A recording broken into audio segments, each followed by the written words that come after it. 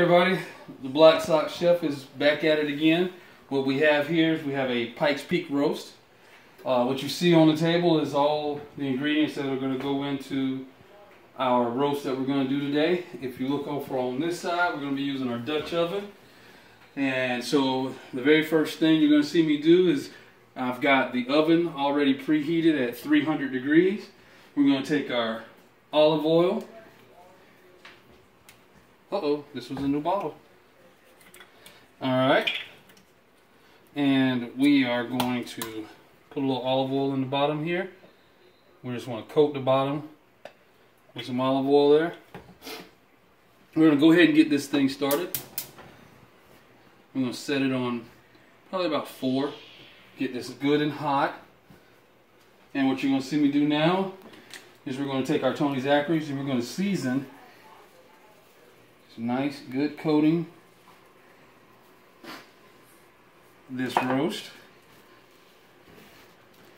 like so, because what we're going to do is we're going to sear it inside of our Dutch oven. So now you've seen all of this.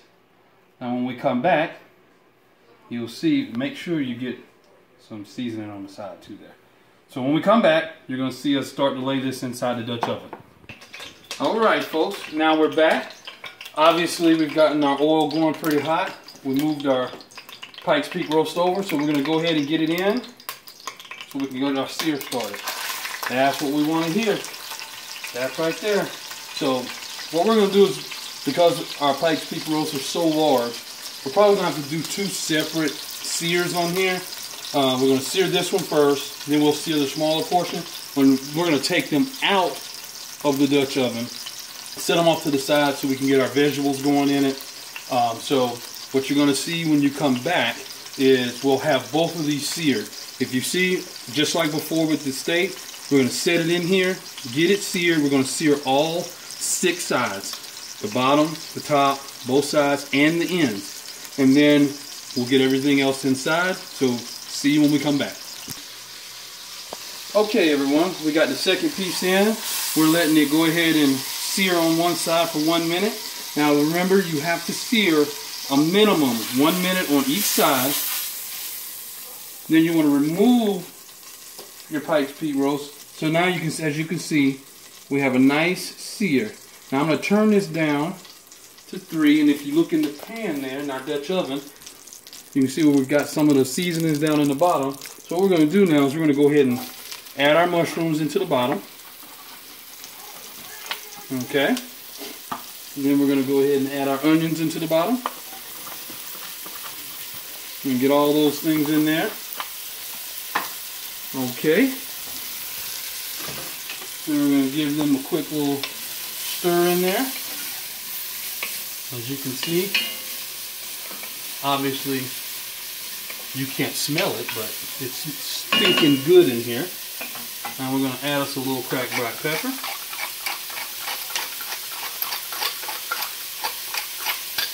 Get that done. And of course,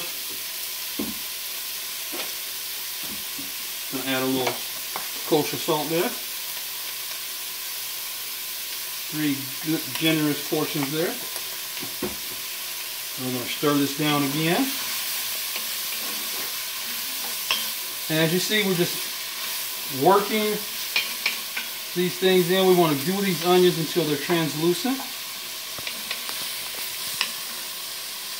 Because what we're going to end up doing is adding those that roast sit right on top of all this stuff. Okay. And you get a nice generous portion of your garlic. Add that in. And again, we're just stirring it up. Getting all that nice char off the bottom there. Okay. And we're going to add in some carrots. Because what's roast without carrots, right?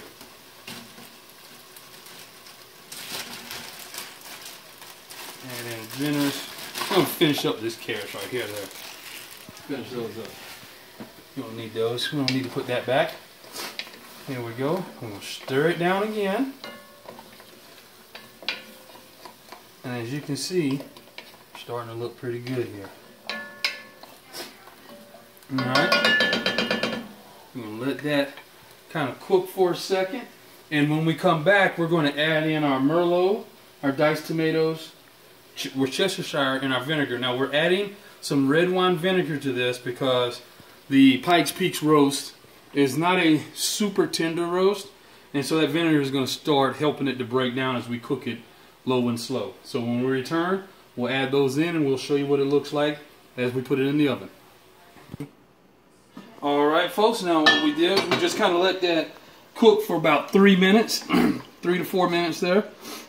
We just want to get everything kind of mixed in together, let them hang out and become real good friends.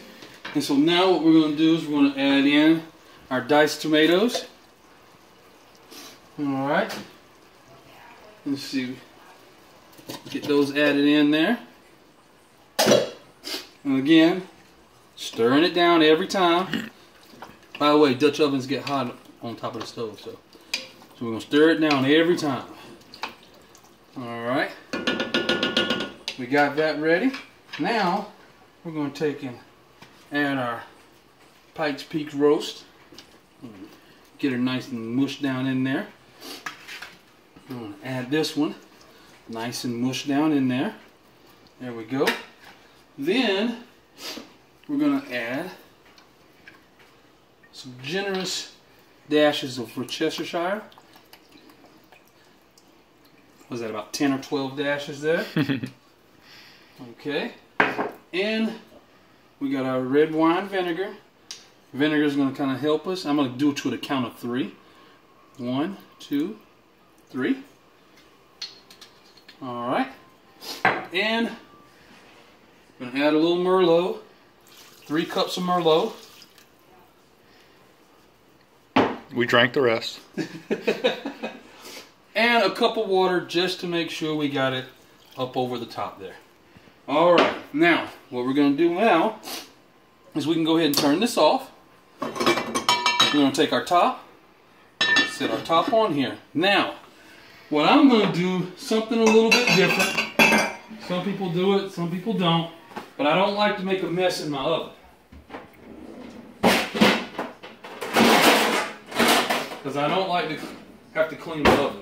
So, what we're going to do is we're going to take this Dutch oven and we're actually going to sit it all the way on the bottom rack. Now, we're going to come back and check this in about an hour and a half. We're going to put a thermometer on it. What I did was I pulled out an extra pan just in case it starts to get where it's bubbling or bubbling over or anything like that. So I brought an extra pan just in case for the second part of the cooking.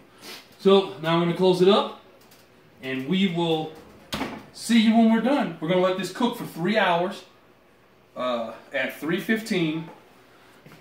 We're going to upload this portion of the video and the part 2 will show you the finished product. Thank you for hanging out with the Black Sox Chef.